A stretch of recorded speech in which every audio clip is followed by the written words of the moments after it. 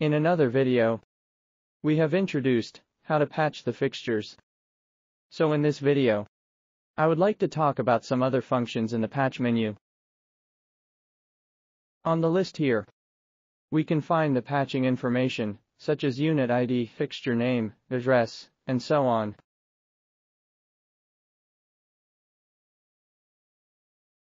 At this time, if I select one of the fixtures, for example this one, then select the option, Patch Selected Type. It can help us to patch the same fixture directly without looking for it in the library. Next, I select one of the patched fixtures first. Then select the option, Repatch. In the pop-up dialog, we can change the output line and its address of the selected fixture. At this time, if the target address is already used. For example, I select this address, we can see the addresses are highlighted. In case we continue to press confirm, then the fixture can still be updated to the new address.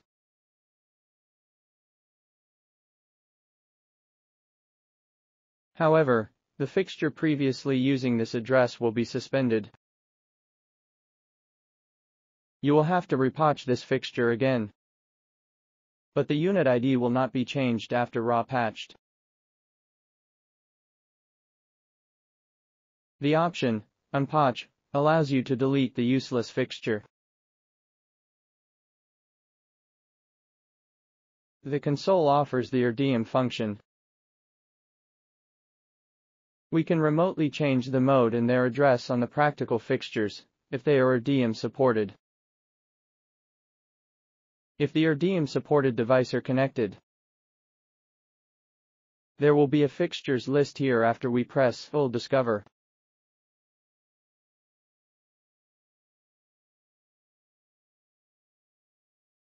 We can use the options here to set the address or the mode on the fixtures. Press the option Fixture Parameter. We can select the needed fixtures. Then select whether to swap the pan, tilt, or invert tilt or pan, or invert dimmer. The Set function is helpful to offset the local value of tilt and pan channels for the fixtures without perfectly placed.